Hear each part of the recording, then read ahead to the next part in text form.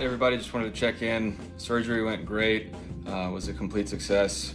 Had a great medical team that took care of me, and checked that box off to get this fixed. And now it's on the way to the road to recovery.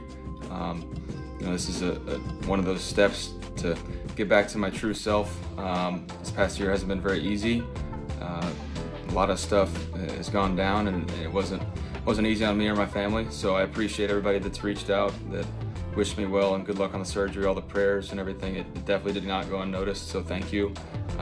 Thanks to everybody that's helped out so far.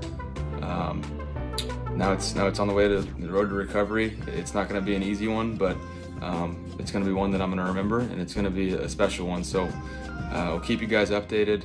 Thank you so much. But this is not the end of my story. It's just going to be one of those little things that I'll look back and remember that it's one of those challenges and adversity that I'm going to try and take advantage of, and it'll make me a better person. So thank you for everybody that's reached out. Once again, let's go get it. The record remains unbroken. Every surgery performed on every NFL player, every single time, is a complete success. You never hear what Kramer said to George's girlfriend Audrey after she had the nose job: "You got butchered." It never happens. Everything's a success. And he's already ahead of schedule in his rehab, and I don't mean to be flippant about it. Look, it's a big deal. It's a big deal. You could see. That's a big deal. He's going to be in discomfort. He's going to be in pain. He's got a rehab ahead of him. It is a long road. It's going to take work. It's going to take effort. You got to worry about infection. It's good that it was a success. It's always a success. But I think the trick is making sure that you check every box on the road back to 100%. And it's going to be a while, 4 to 6 months before he's fully recovered from this, Chris. Yeah, no, it will not be easy. I mean, just there, right, let alone, I think, you look at, and I hope for a speedy recovery for him. Hey, you say what you want about Baker Mayfield. He's tough as hell, that's for sure.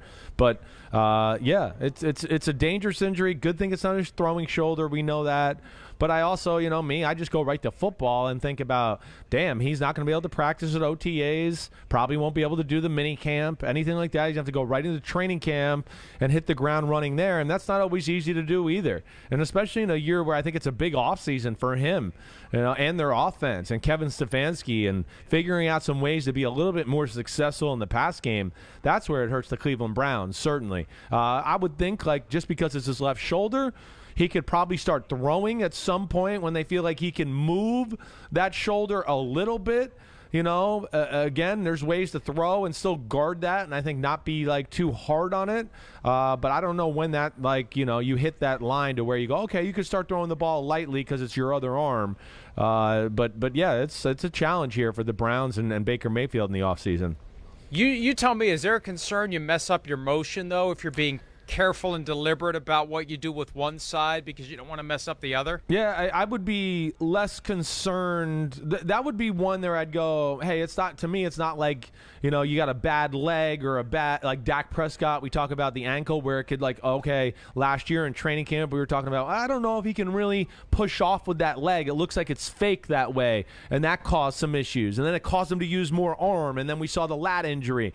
I don't think that he'll have those type of repercussions. I think it might not let him just absolutely rip the ball, but again, okay, you got to keep your front, I'm lefty, you got to keep that front shoulder in there a little tight, and you can't maybe just rip it out of there and do that. Listen, in some ways this might be a blessing in disguise. At times he gets so much with that front arm going crazy that everything ends up going crazy and the ball goes crazy and it doesn't go.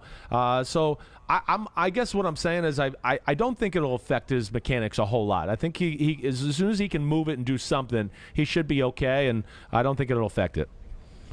And let's remember, and this is in all fairness, and this is a warning to all of the quarterbacks out there, this all happened because he decided to go make a tackle after throwing an interception in week 2, whether it was just kind of a hot-headed, in-the-moment reaction. He's pissed at himself. He's pissed at what occurred. This is when he re-injured it several weeks later against the Cardinals. He already had the injury, then he was wearing the harness at that point, and that's when it looked like he was done for the year. No doubt. But it all started because he gave in, and I know we don't. The Teddy Bridgewater, where you go act like a bullfighter, right? You just shelter in place. That's the fine line. You never even put yourself in a position where you get called out for not trying to make the tackle. If you just get down, Just get down. You threw an interception, fall down, stay down. Don't even go try to make the tackle. You are an asset to your team that has incredible value. And even if that guy takes it all the way to the house, unless we're talking about season on the line, playoff game, right? You shelter in place and you live to fight another day because the team needs you more than it needs you to stop that guy from scoring a touchdown. Yeah, I think there's a fine line. I don't go as far as you. You got to stop the guy from scoring a touchdown. You get down in front of him and make sure he trips over you. That's what you do. In week 2? Well, I think it's hard, yes. In week 2, yes. You just don't throw your shoulder. I mean, he tried to hit the guy like he was a legit, like, strong safety, and he thought he was Jamal Adams. That's where it was ridiculous, to your point. But again, what also is ridiculous is Teddy Bridgewater. Teddy Bridgewater never played for me again if he did that to me and I was the head coach of that team. I'd have been like, sit down, drink Gatorade.